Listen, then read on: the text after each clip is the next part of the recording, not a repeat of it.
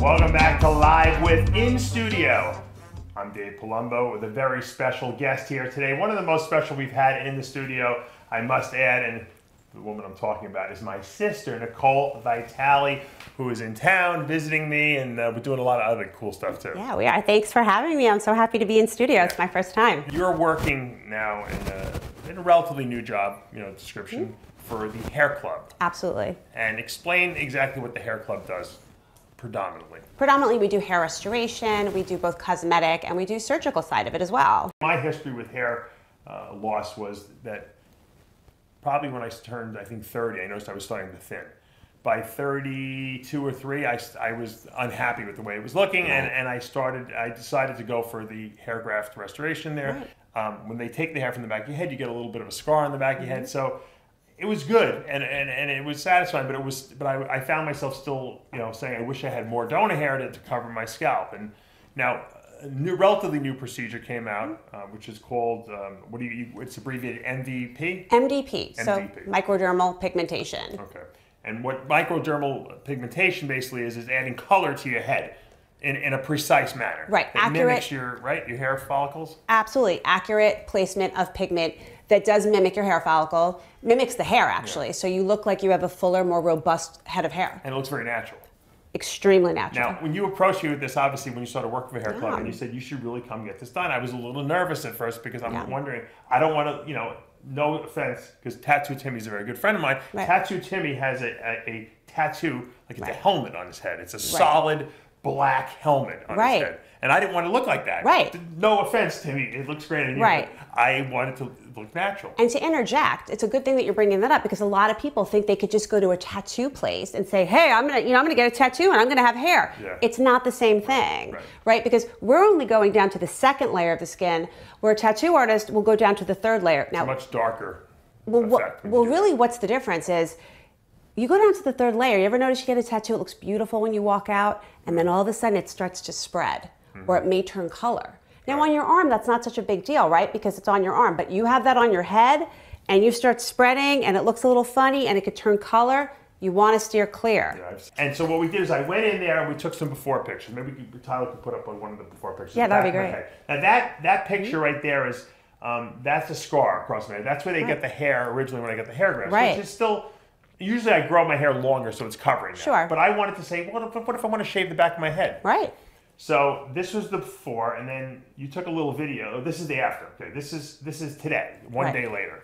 And this is only 1 day later, so don't forget, that's going to heal, and that's going to look seamless. Right. So you're going to look like you just have hair back there. Right. Now, I'm already, if I just got that, I would be happy. But the procedure is done in 3 stages. Yeah, you'll come for your first procedure, then you come for your second procedure, and then after that procedure, we take a minute and we reflect and we see, is this enough? Should we be doing a little bit more? Right. And that's really judged by the practitioner and also, of course, by you and the depth of what you're looking for. Now, that's the procedure. Yes. You can see that they're actually putting little dots of pigment in there.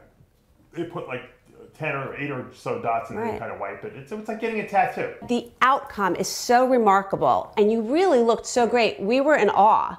When we finished, and Tina Lewis is our practitioner that performed this on Dave yesterday, and I mean, she's amazing, as are all practitioners. But you guys had a really great consult as well, if I'm not mistaken. Yeah, no, I asked, I asked a million questions, and I said, look, I just want to know what you're doing so that I can come on here and talk intelligently about what was done to my head. And like you said, she explained the fact that this only goes into the second layer of the skin. It doesn't go deeper like a normal tattoo, which kind of made sense to me. After the next procedure, I think the bald spot area will look even better. Oh, you won't be able to see anything after the second procedure. Yeah. It looks exponentially better now. Now, my suggestion is that, like going for any procedure, cosmetic procedure, you got to go to people that you trust. I agree. And that have a reputation. Now, I know Hair Club, has a great reputation. You can go online. They've been around for a long time. Over 42 years. Yeah, they're not going to hire like hack people to do this because it would ruin their whole. Of course not. It would ruin their whole business, I should say. Where could people if they want to get this procedure done, like, and I know that there's not every city has a hair club, but where are the hair clubs located that do this procedure now? Well, I will tell you, we really are located all over the world. We have several locations that are our hub centers that you would go to, and we're in Los Angeles, we're in Ohio, we're in Canada, Toronto area, we're in Florida, West Palm location. Right. We're in New York, Midtown.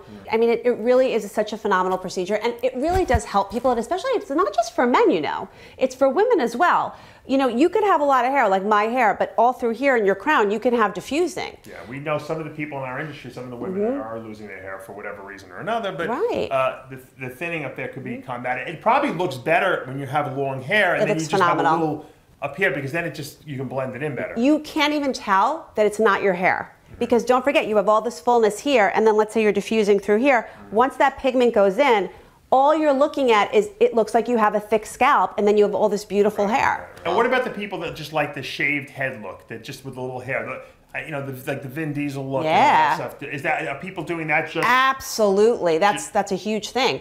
Right. Huge so thing. If I shave my head, I have to have my whole head done with that. Well, no, I wouldn't, because I have hair. You have hair.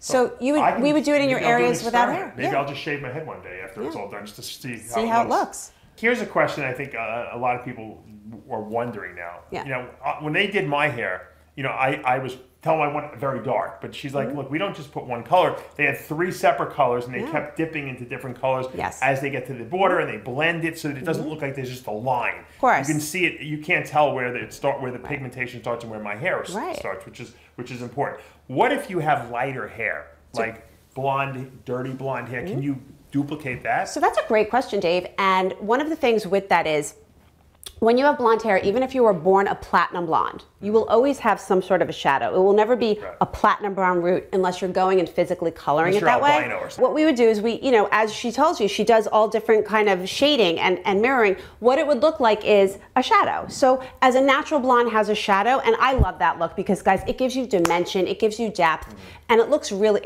I think it looks really beautiful. Are super very platinum blonde anyway. Most people, it's a dirty blonde. Right, and if we're setting expectation, and you're saying to me, well, I don't want that, then that's probably not going to be the procedure for you. Right. But you will have a very light, looks like a very light root.